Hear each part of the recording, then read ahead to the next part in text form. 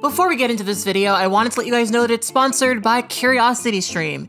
CuriosityStream is an amazing documentary subscription service with over 2,000 titles that are all about widening our understanding. If you like true crime just like I do, you're gonna love Murder, She Solved, which is all about women who solve mysteries. Now, the coolest thing about getting a subscription to CuriosityStream is that it comes bundled with Nebula, which is another subscription service that is all about giving independent creators just like myself a chance to create the content that they can't quite create on YouTube. If you're interested in CuriosityStream, you're in luck because right now they're running a promotion for 42% off of an annual membership of both CuriosityStream and Nebula. And this offer is valid to the 24th of January. All you need to do is go to curiositystream.com/katblaque and put in the code katblaque and check out to get the discount.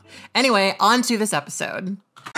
So, can we talk about something? I randomly decided to look up an old friend, Arielle Scarcella. Forever ago, I had a little bit of an interaction with Arielle Scarcella. And the funny thing looking back on that now is that back then when I was first starting to have these conversations with Arielle Scarcella about whether or not she is or isn't transphobic, people were still questioning that. People were still wondering whether or not she was transphobic or not. A lot of the way that I approached her was with this sort of understanding and belief that, you know, maybe she just doesn't know any better. Fast forward today, I've not watched one of her videos in a really long time, but the other day when I looked her up, there were just like non-stop, like obviously transphobic videos. But you know what? I've learned that we can't judge videos on, you know, their title. So I wanted to take a look at some of these videos. I want to watch this autogynephilia video. Autogynephilia is one of those tricky things because the most that I can understand people are upset about with autogynephilia is some trans women look like men and also want to sleep with women. That's like me really over summarizing it is like, it seems like the people that they label autogynephilic are generally like trans women who don't pass, who also want to sleep with women. I don't know. I just, I hate the conversation because like so much of it is like, okay, but this trans girl isn't like hot. So like she has to be an autogynephile. I am a man who is sexually attracted to myself as a female. Sexually attracted to myself. As a female. I'm going to put it in opposite. I want to be sexually attracted to myself as a male. As a male, right. There's no way. We're now at a place in society where people are calling themselves trans women without even trying to pass as female, without even being feminine, honestly. So this is a video that she's making with, I'm going to assume, a trans woman. And this trans woman is clearly a trans woman who's had lots of surgeries. She puts on lots of makeup. She does the whole thing. How to say this? You could be a man who fetishizes looking like a feminine woman to such a degree that you do feminize yourself in a way where you do look like a beautiful, glamorous woman. I've met a handful of cross-dressers who are quite literally straight men who fetishize the image of themselves dressed as women, who look great, who have no problem looking feminine, have no problem passing even. That's not like a measurement of what is and isn't autogynephilia. If we're trying to pretend this is a real thing, wouldn't being a really beautiful, passable woman be part of it? And I've noticed that they've got, I want to say this person's name is Jacob Tobiah. Yeah, it's Jacob Tobiah. Do they identify as a trans woman? I didn't know that, actually. They go by she, they pronouns. There's no, like, I'm a trans woman declaration that I can see anywhere. So I'm kind of confused what the point of having them as the thumbnail is. Is it because they're a person with a beard and I don't understand. And yes, there's a word for that. And that word is autogynephilia. We have Dr. Ray.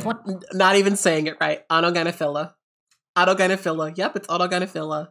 Blanchard here to explain exactly what that is. And after you watch the short explanation, me and a trans woman friend of mine, Jana, are going to react to a video of it. So again, this is shit that I haven't fully researched, but to my understanding, a lot of the person who came up with this term autogynephilia, a lot of what this person could be describing as their own cross-dressing fetish, which frankly, I have observed quite a bit. There are quite a few men who are cross-dressers who get off on the vision of them as women. Like that is very common.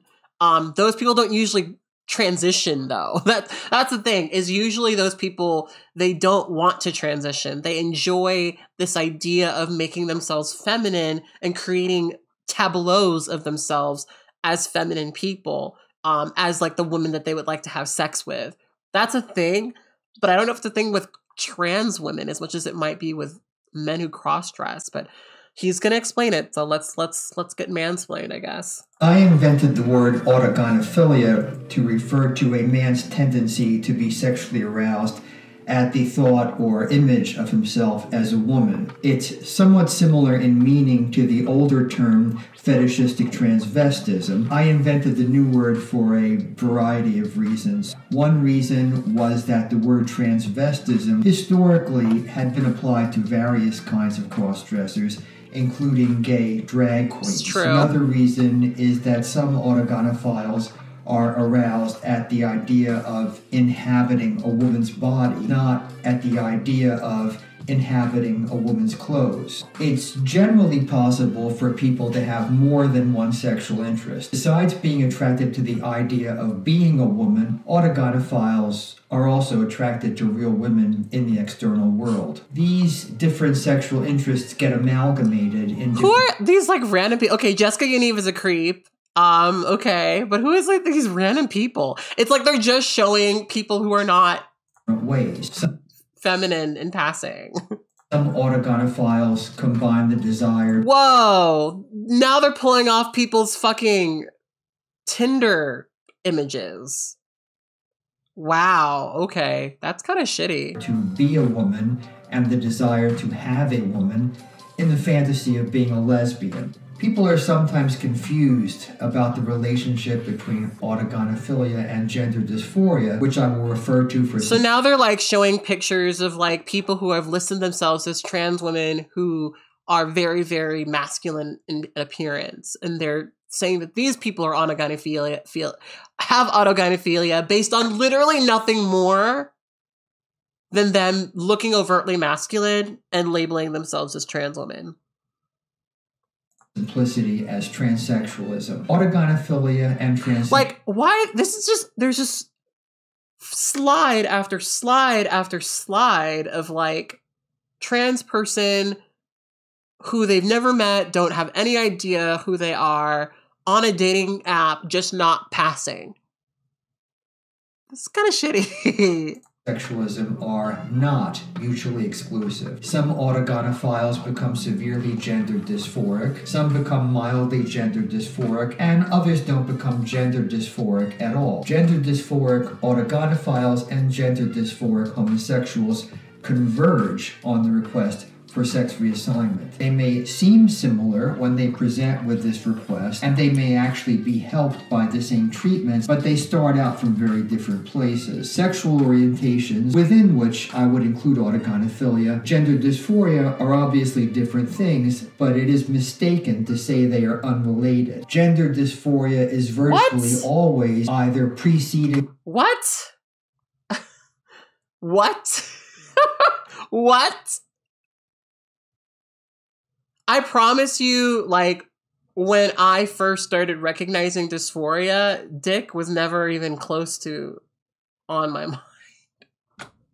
Or accompanied by some variant sexual orientation, either homosexuality or autogynephilia. Hey guys, I am here with the... I mean, you will inherently, as a trans person, be in a position where your sexuality will be complex because you are a trans person. Whether you're a trans person who's attracted to men or a trans person who's attracted to women, you're going to have a complex sexual experience because you factor into the world in a very unique way. I don't understand what that is supposed to mean. Beautiful. Jonna, what do you do? So this is supposed to be like the non-autogynephile because she's like pretty.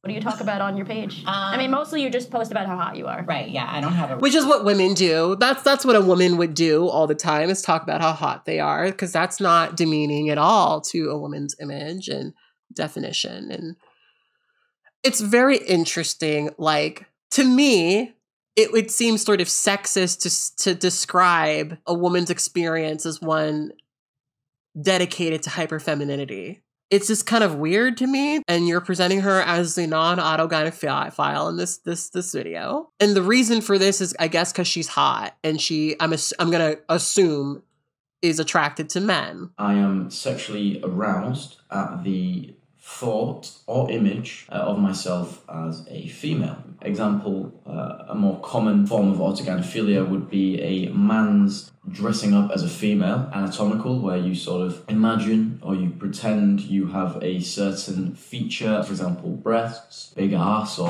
whatever. How is this different from being a trans woman? You mean you're not sexually turned on by yourself? No, not at all. Not that I'm shaming this guy, let him get his kicks, whatever. Very weird to be sexually attracted to yourself. That would just be like me saying, I really want to have a 12-inch dick. Okay, but like, is it weird being attracted to yourself when you're straight?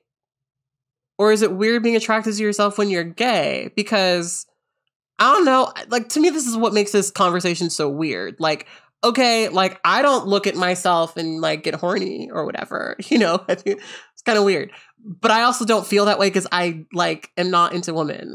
I'm very much not attracted to women. I might if I was. To me, that's partially where the conversation falls apart a little bit. Because it's like, have y'all seen, like, a gay couple? Like, so frequently, it's not two people who look completely different. Like, so frequently, it's like, are they siblings? Or are they partners? You know? So I don't know. Like that's what I mean when I said that like the concept of it feels kind of homophobic.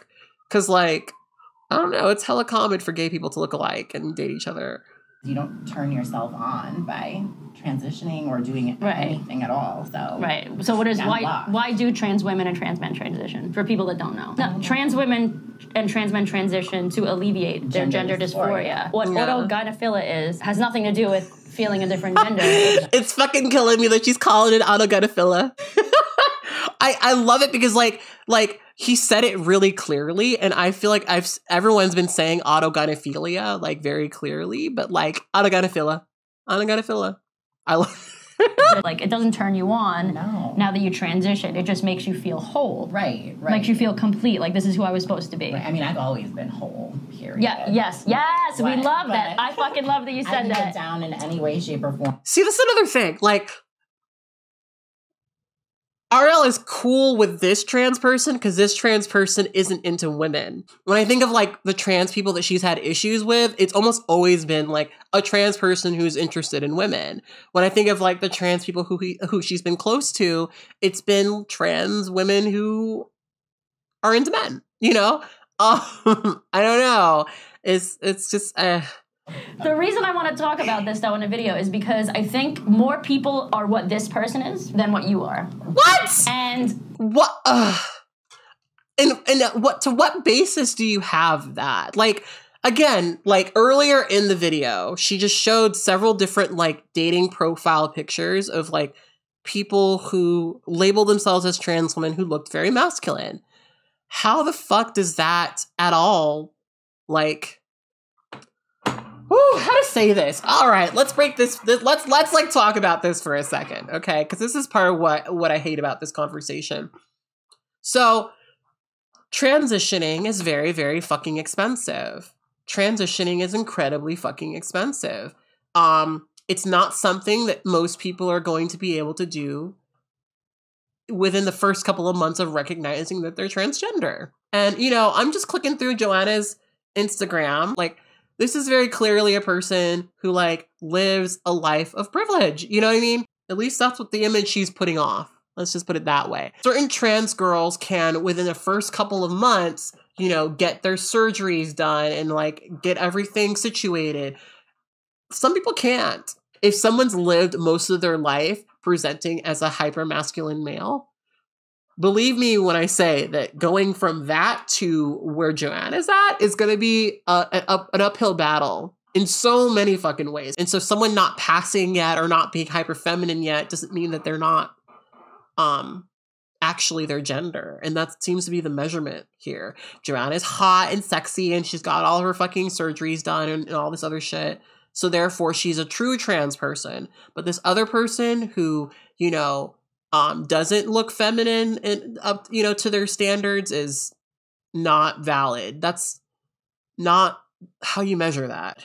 Even if we are measuring like this autogynephilia shit, that's not how you measure that. And honestly, I think there are a lot of men, and I'm not misgendering anybody, this is a man, there are a lot of men that are on lesbian dating apps or just regular dating apps, and they'll dress like women, which is also kind of offensive, right? You can't dress like a woman. Right. They'll like put on terrible makeup and whatever the hell, and they'll call themselves lesbians, and I'm like... What I can't help notice is a striking difference between somebody who is male and has autogynephilia and somebody like me who is born female and is a transsexual. I don't, for example, ever feel aroused at the thought of being a man. I don't ever look in the mirror and get aroused because I'm a man, and I definitely don't feel that it was a force behind why I've transitioned. A lot of trans activists will deny that. But who said?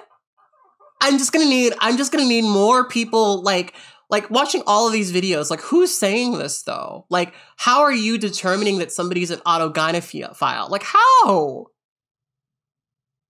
I'm just gonna, like, maybe we'll get to it, but, like, I need, like, a person who's transitioned saying that they're an autogynephile. That autogynephilia is actually real. Yet here we have somebody who is explaining it in a very detailed manner. And I can't help wonder how many of these trans activists today are maybe in denial of autogynephilia being real because they too have autogynephilia. Whether it's before or after. What a perfect, like, trap. It's like, if you don't agree with their assessment, it's because you're the autogynephile. I think that this thing they're describing is very, very real amongst cross-dressed men. And I think that there's a lot of that in there. And I think that for some people, there's a crossover a little bit. Like, so I remember when I was looking at hormones really early on, I remember looking in on these like Yahoo groups. Oh my God, this is how old I am. We used to get our HRT information from Yahoo groups. But I do remember that there were some people in there that were very clearly men who had a fetish, who were wanting to privately take HRT meds to get some sort of sexual kick. I remember one of the big things was if your progesterone is like super high, you can start lactating, right? And there are some people who that is a part of their fetish, is like they will make themselves lactate, and that is part of it. So I'm not saying that there aren't like people who go that far. It just seems strange to like point at specific trans people and be like, this person has autogynephilia simply because they're not hyper feminine. Where exactly do you get this if not your weird like tracking of other people's gender expressions? And what does it mean that you're bringing out this trans woman who's hyper feminine, right? Who obviously performs femininity in this like over exaggerated way. What does it mean when you're saying this person's an actual woman? Like, I'm sitting here, no fucking makeup. I mean, I had some of this on earlier and it's gone. But like, am I an autogynephile because I'm not wearing makeup right now? Am I an autogynephile because I'm not wearing a fucking bra right now? Like what are we talking about? Like, there are so many people like him, hundreds that I see on lesbian dating apps. So they're just like you, it's not a sexual. So the part of the problem is that yes, straight men, yes, like all my lesbian friends always tell me that like straight men do not stay the fuck off of lesbian dating apps. Like, and I will always hear that because I hate the fact that my friends who are lesbians who want to be with other women cannot go on a fucking dating app without finding a fucking unicorn hunter or some straight dude pretending to be a woman who's trying to get, that's very much a thing in real. What does that have to do with trans people though? We're talking about autogynephilia, but we're not really talking about it. Straight men or non-passing trans women on lesbian sites does not conclude person who enjoys looking at themselves as a woman, who sexually gets off on the image of themselves as a woman. These things aren't, I don't know, am I just not, Twitch chat, am I making sense? Because to me, it's like, I'm trying hard to understand where they're coming from, but I just keep hearing ugly trans women who don't pass shouldn't be on dating apps. Like straight up people that have beards, like full beards with I'm not kidding, calling themselves lesbians. And I'm like, okay, like you're not feminine in any sense of the word. Okay, and then here's another thing. Here's another fucking thing. I shouldn't say this. I shouldn't do this, but look at these two women. Okay? If we're going to play this stupid game of femininity, look at these two women holding the trans activism erases lesbians. Would feminine be a way that you would describe either of these people? I probably wouldn't use those terms personally. You can, I wouldn't, not necessarily, you know?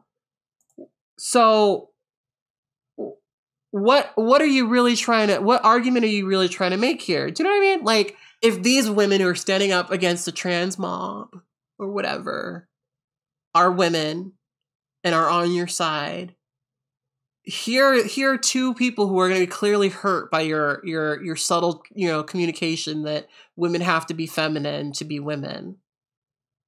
I don't know. Like, it's not totally making sense to me. Why are you using someone's femininity as a measurement of whether or not they actually are a lesbian? Like, obviously I understand that the conversation shifts for you because you're having a conversation about trans women. So if a person's trans, they have to be hyper feminine. But I don't know if feminine would be a way that I would describe quite a few women who ID as lesbians. So like, what are we talking about here? What is the argument you're actually trying to make here? Because I understand what she's trying to do. It's kind of a both-sider thing. Like, I don't hate all trans people. Here's one of the good ones. But she's feminine, and you're cajoling these trans women for not being feminine, and yet the women who you're claiming to stand up for and defend are not people who would probably be considered feminine. Like, obviously not all, but like a lot of lesbian women, a lot of gender critical folks especially, are not particularly feminine. So it's weird to me to listen to somebody like almost use femininity as a measurement for whether or not someone actually is a woman, because I don't think that's what I don't know. The message is muddled is what I'm trying to say. Like, if you're not actually experiencing gender dysphoria, if you haven't made any changes at all, in my opinion, don't call yourself a lesbian. Like, if you're at least trying to live... Trans. Yeah, like, if you're trying to socially live as, the gender you identify as, I would more than happily call you... I would never in a million years call you a gay man. You don't live life as a gay man. You don't look like a gay man. Thank you. You don't. Like, honestly, you don't. This is literally all it boils down to. It's like, okay, you don't like look like a man, so like you're valid. Like, okay, that's really what it is. Like, it's just that. It's just that, which again has nothing to do with autogynephilia. If you're measuring autogynephilia by appearance, that you're missing the fucking point. Because autogynephilia is not defined by, well, this person makes me physically uncomfortable because they're not feminine enough. It's literally about a man sexually getting off on the image of himself as a woman. Doesn't mean the image of himself as an ugly woman, as a masculine woman, as a woman who doesn't pass as a cis woman, as a woman. Which means that an autogynephile can look any fucking way. So why are you continuing to go back on this point of, well, I would never call you a gay man. You're clearly not a man or whatever because you're feminine and you've transitioned. What does that have to do with autogynephilia? What does that have to do? Like, first of all, you had the guy who coined the term call in and give him the definition of the term. Why aren't you using that to determine if somebody's an autogynephile? Clearly, this guy who's talking about autogynephilia has autogynephilia, but that's a dude who doesn't identify as a trans woman. He said that he had confusion around his gender at some point, but he never said that he was a trans woman. He never said that he transitioned and then detransitioned because autogynephilia. I guess if you wanted to make that argument, maybe you should have found that video. These people that are autogynephilic and not actual trans women talk differently to other women. Is that right? Yes. Is that they right? Talk like men. I'll give you an example. Is Let's that just say somebody, like a trans woman, hits on me in a dating app and like, hey girl, whatever, you're cute. Da, da, da. Let's just say I said, oh, I'm not interested, whatever. I feel like a woman, trans or cis, whatever, would be like, okay, like whatever, or they'd be a little passive aggressive about it, Right. whatever, da, da, da. Then like talk shit. Wait, but which trans women are hitting on you though, Arielle? Like this is what I want to know. Like at this point, which trans women are going up to you on a dating app and hitting on you? I just want to know, because it just who's flirting with you? Which trans people are hitting on you? Because it doesn't quite track for me, at least. On Instagram or something, but a guy would be like, "Fuck you!" Da, da, da, da, da, da, da, da. Right. Like that is so that's a man thing. It's a man thing. These people that give me shit for talking about these types of people are these types of people. They're not trans women. And in my mind, too, being trans is definitely a mental thing. Like, I wasn't supposed to be born this way. Like, this isn't what was supposed to happen. It's literally not as common as people nowadays like to think it is. Not at all. Or what their definition of trans is. It's like, no, when you're trans, you know it. Like he said, from like 5 years old. So thank you guys for watching. If you enjoyed it, give it a big thumbs up and go and check out Jonna's Instagram. I hate when I watch a video and I sit here and I think I could have made this video. Because it's weird. Like, I feel like Arielle had the basis for a good video. She had the guy who created the term call in. You know, she had a trans person sitting with her. But, like, everything else in the video, like, lacks fucking substance. Like, lesbian dating apps being filled with men is a real fucking issue. It makes these apps unappealing, you know? Like here's the thing. Like, and I think, how to say this without sounding, stepping on toes. There is a real need for lesbians to have an app where they can only fucking talk to lesbians. That's a real fucking need. Because these apps, all of them, and especially the ones that are specifically created for women who are trying to seek other women, tend to be overrun with men who are pretending to be women or are trying to get a woman into the bed with them and their wife. There's so many fucking unicorn hunters on these fucking apps. If I get them, I promise you lesbians get them so much more, and all of my friends tell me as much. The issue of men using women's profiles to speak to women who are interested in women is a real fucking problem. A problem that I don't know really has much to do with trans women. I could be wrong. A problem that I don't know really has to do with fucking autogynephilia. I don't know what these pieces of this video had to do with each other. That's kind of where I'm landing with this. It's like, all of these things probably were like a basis for a good video, but none of them, I think, proved the point that she was trying to prove, which is that this is such a widespread issue that is overtaking America. There's an issue of men using dating apps made for women who are interested in women, for sure. You can't define those trans women as autogynephiles by the fact that they're using those dating apps while not looking feminine enough. You really can't define autogynephilia in that way. You'd probably have to have a couple of conversations with someone to understand whether or not they had autogynephilia, right? If we are accepting it as a real thing, right? All of this kind of boiled down to was, I don't think trans women who don't physically transition quickly enough for me are actually trans. Like, that's what I got off of it. The thumbnail is a picture of Jacob Tobias, somebody who doesn't identify as a trans woman, just is a person who is feminine, who has not shaved their facial hair. Like, I hate when I look at shit like this, because it's like,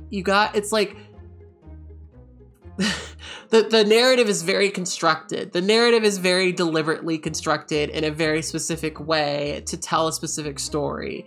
And it just feels very dishonest. It feels so dishonest, but for some reason people love it. Like, this video has 112,000 views, right? Like, Arielle Scarcella is not becoming a smaller creator, she's becoming a larger creator. Like, her going off in this different direction has not hurt her, it's only helped her. it is in fact given her a whole new audience. And, you know, there's part of me that doubts some of it, but I feel like she very much is a person who believes in what she's saying here. I think that like she's not really doing her due diligence with some of these videos, like the fact that she said autogynephilia. Like it's like a concept that she read quickly. Like it's like she had that conversation, she had that sit down with that trans woman watching this video before she'd ever heard the word autogynephile said out loud. You know what I mean? And in the previous video we watched, she didn't understand what I pieced together, which was if that internal memo is true, it was not calling people who reject trans women sexual racist. It was comparing the lack of interest in trans women or dismissing all trans women, saying I'm never going to be attracted to a trans person, to people who say I don't date Black people, for example. I don't like that comparison or that particular conversation, but I think that's what was probably trying to be said more than anything, right? They weren't creating a new term to describe something to get what they wanted. They were using a term that already exists to compare it to one that doesn't really quite exist, right? That's what I got from it. And I feel the way I feel about her videos as I did about Blaire White's videos, where I'm like, you know, they don't require a ton of research. You just have to kind of like sit there and postulate and talk about wokeness, say wokeness, and talk about how much you hate it, you know, over and over and over again. And people will click and they'll watch, you know? Bada bing, bada boom. That's kind of what it is. You know what I mean? It requires very little. That's kind of frustrating because I feel like if I were on her side, I feel like I would have done a better autogynephilia video. We've talked about cross-dressing and misogyny. We've talked about that. That's a thing. It is definitely a fucking thing. Like, and I will never fucking deny it. It's just, there's a lot of conflation happening and I don't love it. So anyway, that is kind of me watching some Arielle Scarcella videos. I think I've exhausted the point. I'm gonna leave you guys with that, and hopefully you guys will check in for another video. I filmed this on Twitch live with people giving me their thoughts and things as I go along. If you want to follow me on Twitch, you should do that. Just like look my name up or whatever. You should find it. Like, I don't know if you know this about me, but like I'm online and I'm like a person who makes content on the internet, so like I should be pretty easy to find, I think. But anyway, I'm gonna go. Yeah, I'll talk to you guys later. Bye.